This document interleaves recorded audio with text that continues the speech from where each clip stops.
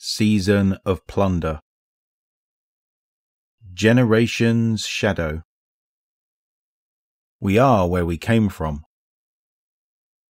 I will tell you a story of the whirlwind, Ido begins.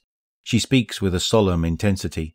The hatchlings often laugh and coo at her stories, but these young are 2 molts past their hatching, and they know that mention of the whirlwind should silence them. The great machine looms above their rooftop gathering, and Ido almost feels like it's listening too. Ido knows many things, but here her wisdom is fragmented. Mizrax never spoke of the whirlwind or those who witnessed it. His mother had, but all Ido knows of her is her name, Inax.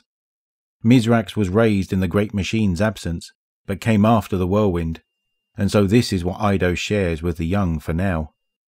We live in the presence of the great machine, she says, but it was not always so.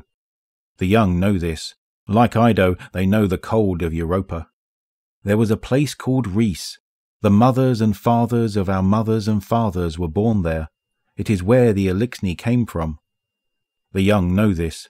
Like Ido, they do not know the embrace of Reese. The great machine was once above Reese, she says, as it is now above Earth. The young know this. Like Ido, they know this planet's sky.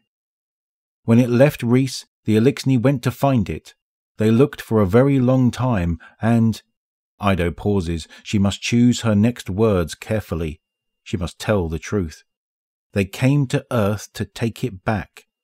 But the young do not know this. Unlike Ido, they have not lived long enough to know this sadness. But we share it now, Ido says, with the humans and with the Guardians. Ido knows the unspoken question. The young do not ask it. Instead, they fix their eyes on the great machine, and Ido wonders what they see.